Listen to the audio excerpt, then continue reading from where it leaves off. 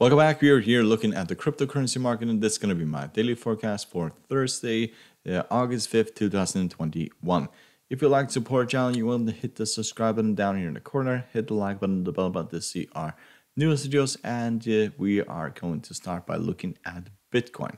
So we did go all the way up towards 42K, broke down towards the 20 exponential, and then rallied. So up roughly 4% on Wednesday session, and just open now, and it also opens in green.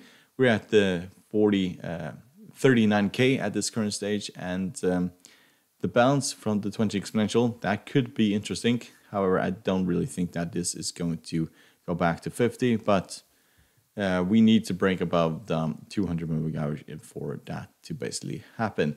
So we're still in this range here. So the highs being roughly 42K, the lows being 28K, and break below roughly the 50 moving average, that could open the door back towards 30K, and break below there, then 20K most likely will come into play. So yes, this rally here kind of just started, frankly, of a rumor. So this market is very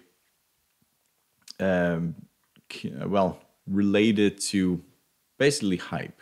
So I wouldn't bet the ranch on basically this, but at this current stage, we're bouncing up the 20 exponential, and that usually means that we are going to see this going higher.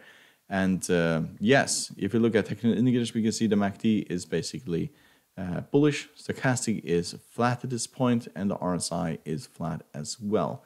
So if you take out the highs here of 42K, then we are going to test, most likely going to test 44K and break above here. And then it becomes really interesting, because then we are most likely going towards the 50K. But we have been here several times before, and I think it's, at the moment, it's more likely that we are going to see this market continue breaking down, as this looks very similar to the move what we saw back in 2017. So let's look at Ethereum.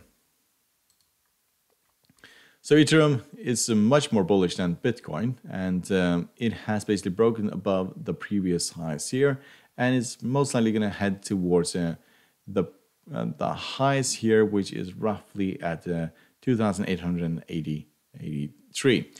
MACD is bullish, Stochastic is bullish, and the RSI is bullish as well.